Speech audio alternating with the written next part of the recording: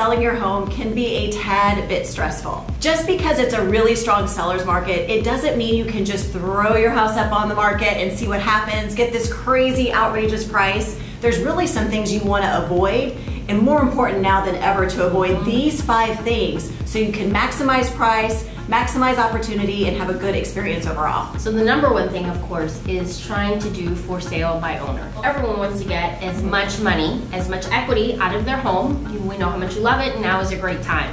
However, if all that an agent did was just put a sign on the lawn or put it online, then I would say go for it. Everyone should be able to do it.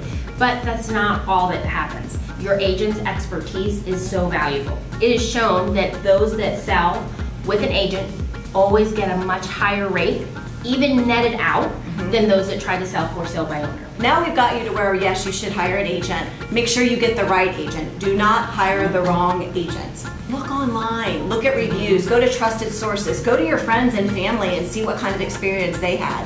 Ask the right questions. If they're so eager to just start with negotiating their price, what else are they cutting costs to make up? And what are they going to do for you later when they're negotiating with another agent?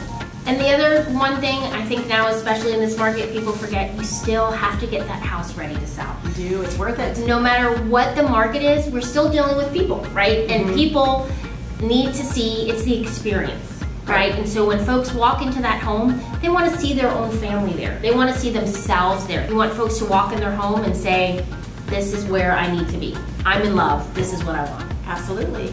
And that kind of leads right into the 4th thing, which is just underestimating the cost. So for instance, you have to spend money to make money. Yep, always. And I know that's hard for some people. I know some people might not have, the opportunity of having some extra dollars to paint those crazy walls or put in fresh carpet. It's going to maximize, the experience for those buyers, thus give you more offers, thus get that above even list price in many cases. Right. Those are the ones, we're not seeing multiple offers on every house. We're seeing them on the ones that took this extra time. So if cost is an issue for you on doing some of those items, we can help. We can help. And we've got a lot of information online about this. We're happy to have a conversation with you about it, but it's called Compass Concierge. It is unique to Compass, to Cole Team, for you, and it's essentially a 0% loan you can use towards making those upgrades or small tweaks from, gosh, just even a deep cleaning to, changing out carpet to remodeling, anything. Whatever it might be. And then once you've done all those things and you have the right agent, again, it can be very easy to feel as if you've put so much money in that all of a sudden you're gonna get some triple, 10, quadruple, it's gonna be the most expensive house that's ever sold in the history of the world. Yes. We would love for that to happen, but the reality is that you're still always, regardless of what the market is, that area is always going to dictate what that value of those homes are. And folks are just like yourself. Just as you are a savvy seller wanting to maximize your value and get the most out of that home, the buyers are just as savvy. The goal is to always have your home outshine in value, price, everything, so that it looks like the best choice compared to others, not always just the most expensive. Right, and what we try to do too is put our appraiser cap on that, because if there is going to be a contingency on appraisal, hopefully there won't be, but there might be.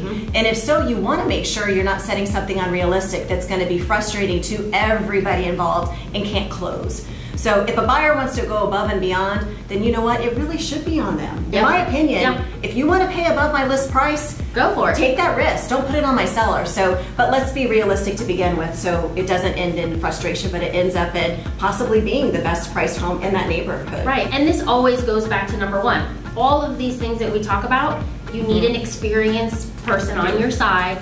Always prefer the Cole Team, but an experienced person on your side who's going to help you navigate through all of this. And so, as always, we do have some great information, more information on our blog that you can check out. Our website, our YouTube channel is filled with information to help educate you all on making the best decision possible. But as always, if you or someone you know is looking to buy or sell a home, call the Cole Team. Thanks so much, guys.